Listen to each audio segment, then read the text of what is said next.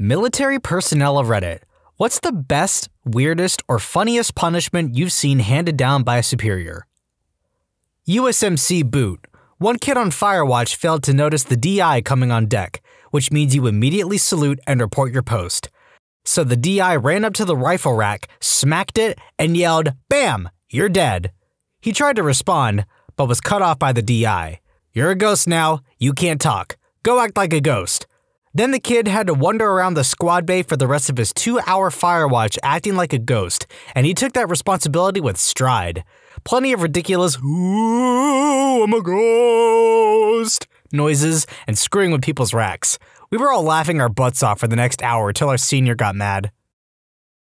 Here's another one that happened to me. An SDI from the squad bay above us told us that whenever he comes on deck and we call the greeting, we all have to squat until he tells us to get up. So we do. Now, one day, I'm out doing gear guard with a buddy. Apparently, the SDI came on deck and told everyone to stop squatting. Coming back from gear guard, I didn't know that. He comes on deck, I squat, and no one else is. I look around. I crack a smile, and that was the oh crap moment. Though, instead of just getting smoked, he told me he wanted me to sing. Side straddle hops and mountain climbers, Marine Corps push-ups, double timers. While doing the exercises I was singing. The tune, "The wheels on the bus go round and round." So it goes into the duty hut and I start. At first I was quiet and wasn't into it, but I decided, screw it, let's go for it. So for the next 20 minutes, approximately, I was belching out "Wheels on the bus go round and round" with those lyrics as loud as I could sing it while doing those exercises. The rest of my platoon was cleaning rifles. Everyone freaking lost it after a few minutes, even the DIs. All three of them covered their faces and just stood there laughing. It was amazing, and a really, really good workout. I was exhausted. Marine Boot Camp. We had a guy that somehow got his watch through the in-dock. They take all your crap when you first get there. Well, the DIs found out he had it when they saw him wearing it one day, so they put him in the squad bay trash can and put the lid on it. Every time they walked by and kicked it, he'd pop out with his watch and yell, "Sir, the time on deck is 09:45! And then go back into his can like the freaking Grouch from Sesame Street. It was really, really hard not to laugh at that. During my first deployment to Iraq as a 50 cal gunner, I had a salty sergeant for a team leader. Dude had been at the tip of the spear for the Iraq invasion, been to Baghdad in 2005, and now he was back for his third time in 2007. Not only was he intimidating, but he knew how to discipline your butt if you stepped out of line. I was a stupid, young, private first class with about a year in the army. I knew what was right and what was wrong, and thankfully, was able to get on his good side. Our driver though, nuh-uh. He was a short, stupid specialist with a crust stash who recently did 4 years in Korea. This dude was so off, he even re-enlisted for it when his first stint was over. Dude was just freaking weird and gross. Always had an excuse for everything, nothing was ever his fault. He loved trying to pass the blame down my way, mostly because he outranked me. Our sergeant normally knew what was up and corrected him accordingly. Well, during a convoy security mission one day in southern Iraq, he hit a pothole. Like, a big one. Probably 20 foot long by 20 foot wide. Our sergeant flips out, asking what the heck he was doing. The driver tries blaming it on me, saying I never let him know it was there. Since I was the gunner, I had to make everything aware to him because I was the eyes and ears. The sergeant chews him out, saying it was the driver's fault he didn't avoid the pothole since I was up top scanning for threats. We were the lead vehicle, so it's not like this pothole was obscured by anything, especially since it was in broad daylight. The driver then starts saying, "I don't know, Sergeant. I couldn't see it because I'm short." He wasn't that short. Guy was maybe 5'7", give or take an inch. He wasn't paying attention, and that's what the sergeant wanted to hear, because it was the truth. Well, this irritates the heck out of our sergeant, and he calls for the entire convoy, something like 20 semis, 6 Humvees, and 2 M111-7 ASVs, to halt. He then tells me to pass down an empty 50 caliber can. I do so with a quickness. The sergeant then passes the can to the driver and makes him use it as a booster seat. The driver protests, then my sergeant gives him a direct order to do so. The driver backs down and does it. At every gate to every base we approached, my sergeant made the driver open the door and show every guard what he was sitting on. Then he was forced to sing, "I'm a little teapot, me oh my, I sit on a high chair so we don't blow up and die." Most of the guards just laughed their butts off. A few radioed for other guards to come see it. He was the laughingstock of our battalion for months. A recruit in USMC boot camp thought he was special because he was an Eagle Scout. The drill instructor picked up on this, and during PT, took him into the woods and made him build a nest. Then, he had to squat over it in order to keep his eggs warm. When we were heading to Iraq, we had to pass through Kuwait. Kuwait, being the transient hub for soldiers heading to and leaving Iraq, it is very chaotic. As a result of jet lag and the chaotic nature of Kuwait, my buddy had brought his weapon to the shower, but forgot to grab it on his way back to the tent. Shortly after he left, a sergeant came bursting through the door to see him sitting on his cot, messing around with his new video camera he had just purchased to bring on the deployment. His punishment was to get up, take his weapon and camera, and go sit in the community shower area and make sure no one else leaves their weapon in the shower for the night. So, what would you see when you went to take off your clothes to get in the shower was a fully dressed guy with a video camera just sitting there looking at you. There was a time when we made a private sweep all the sunshine off the sidewalks. It took the poor guy all day. One of the first days in basic, a guy in my platoon was standing at attention while having his room inspected by the instructor. It didn't matter how nice his room was because there was a large piece of fuzz/fluff on his shirt that immediately drew the sergeant's attention. Imagine a female French-Canadian sergeant with this accent.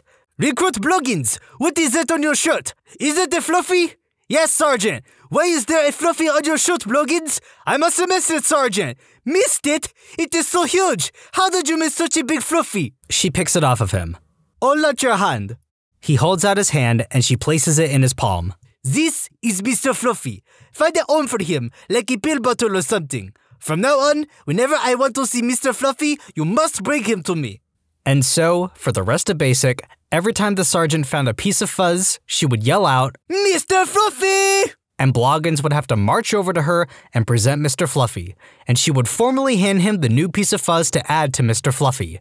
There was heck to pay if he didn't have Mr. Fluffy with him at all times. Week 1 in Army basic training, we had a soldier ask for an omelet in chow line, which was not allowed because there was absolutely no time to make custom omelets for every single basic training soldier. The cook started making the omelet when a drill sergeant asked what the heck was going on. The basic training soldier replied, "Go around, drill sergeant, I'm waiting on an omelet." Needless to say, this was the wrong thing to say and do week 1 in basic training. Our platoon motto was henceforth, "Go around, drill sergeant, I'm waiting on an omelet." And the basic training soldier was henceforth named Private Omelet. In the Marine Corps, when we really screwed up, we would go, quote, fishing. It is where you squat down like you're sitting in a chair and hold a shovel out in front of you in the air like a fishing pole. Then, you just sit there for a long time, and if the shovel would start to droop down, my sergeant would grab the tip of the shovel and start to shake it and make me pretend I was reeling in the big one. One time, me and a buddy got in trouble together, so they made him fish and me flop around on the deck like a fish he had already caught for almost an hour. "Now jump on the deck and flop like a fish! SpongeBob SquarePants!" We were deployed in Iraq, and a guy was peeing in water bottles instead of walking to the bathroom at night. This is a common thing, but this guy wasn't getting rid of the bottles. He'd keep them underneath his cot for some reason. When the first sergeant found this out, he made the guy report to the commander while holding all of his pee bottles in a box in front of him. They tore into this guy while he was holding a box of his own urine. Guy in basic dropped the biggest turd you've ever seen in the commode. So he shows the drill sergeants, who then make him suit up in full combat gear, weapon and all, and guard it all night. The whole, "Halt! Who goes there?" Pretty amusing. Navy basic training. All of us are doing push-ups. When the instructor says down, everyone counts. When the instructor says up, one guy in particular, the screw-up, is told to shout, "Would you like fries with that?" The instructor told him to get used to it because that's what he's going to be saying for the rest of his life. Down. 1. Up. Would you like fries with that? Down. 2. Up. Would you like fries with that? There was a pool of tears from laughter on the floor below me. I wrote a bad check while stationed in Korea. $2.06 over the limit. My punishment? To cut the parade field grass with scissors by morning. Had to cut the PT field with scissors along with 3 other guys, because while we were buffing the floors, one of them somehow managed to get a candy bar and it fell out of his pocket in front of a drill. Everyone just froze and stared at the Snickers. It's like seeing a bus come at you in slow motion. You can't move, you can't speak, you just watch. Edit. Candy is strictly forbidden, along with sodas, snack foods, laptops, phones, etc. Your only belongings are what you are issued minus stationery and, depending on the drills you have, photos. For 3 or 4 months, you only eat what they feed you and you only do what they tell you. The food though? Good lord, the food. Breakfast was freaking awesome, and dinner was usually extremely filling. You didn't go hungry at all. Since you signed on that dotted line, you signed away all privileges for 3 months. I was in a gender-mixed company in basic. The 3rd floor of the barracks was split with females on one half and males on the other. Males were not allowed in the female half and vice versa. My platoon was out back practicing throwing grenade bodies, and a window on the female side of the 3rd floor opened, and a male sneaked out of the window onto the ledge. It was immediately obvious to everyone, including our drill sergeant, that he had been in there messing around with the female, and a drill sergeant must have come down the hall, forcing him to get out onto the ledge so he wouldn't get caught. Our drill sergeant looked at the guy for a minute and then yelled, really sarcastically, "Don't do it, Private, you have lots to live for."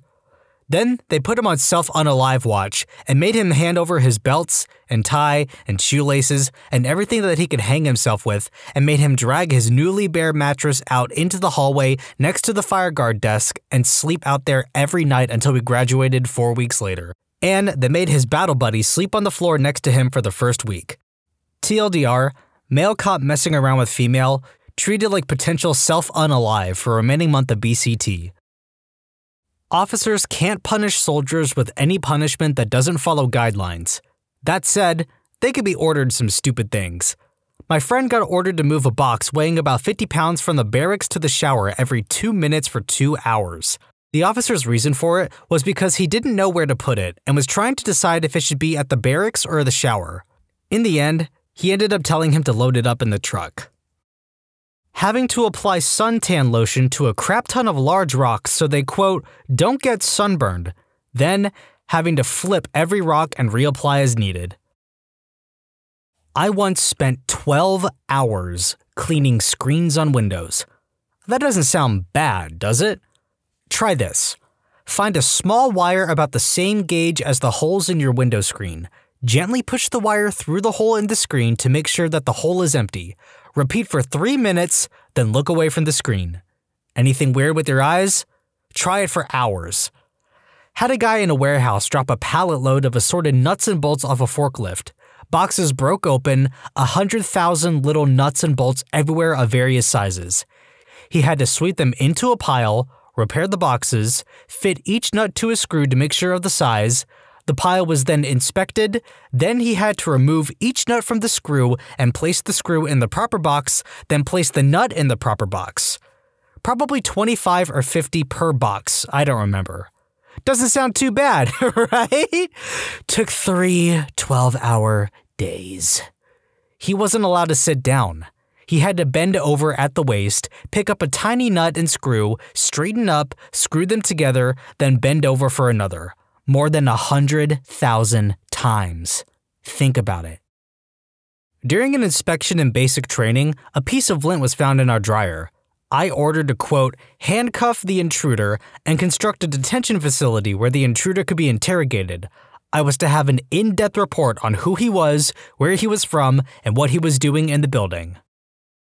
My grandfather, who was a Korea veteran, had a story about a guy who kept getting things taken away from him as punishment. Apparently, before it was over, he had no socks or shoelaces, no underwear, and they took the inside part of his helmet. My brother told me that when he was in basic, a drill sergeant yelled at this guy to, quote, beat his face, meaning to do push-ups. Said guy had no clue it meant that, and promptly punched himself in the face really, really hard and fell to the ground. The drill sergeant had to walk that one off, and my brother said you could hear him laughing hysterically as he walked behind a building. Not totally relevant, but I figured I'd share. Drill was smoking us one morning. and one of the other boots kept making karate sounds on the up on the push-ups. Drill was down with us, so he'd shout, down, hold it, to the left, and up, and you'd hear, "Hi-ya!" in a long, low, guttural grunt.